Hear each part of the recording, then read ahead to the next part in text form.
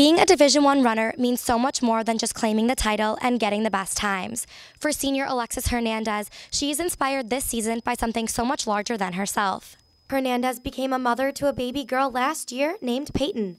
This year, she has returned to the track for her final season as a Hawkeye, with the love for her daughter being her driving force behind her successes. I think she gives me a purpose that's greater than myself. Most people get on the track and they run for their teammates or run because they have goals set, but I do it for her. So when she's older, I can sit back and tell her, I did this for you. People doubted me, but it was all for you, and I want her to be proud of me more than anything. For Hernandez, there was never any doubt that she would not return to the track. She likes to advocate to young women that there is nothing you can't do in this world if you have the will to do it.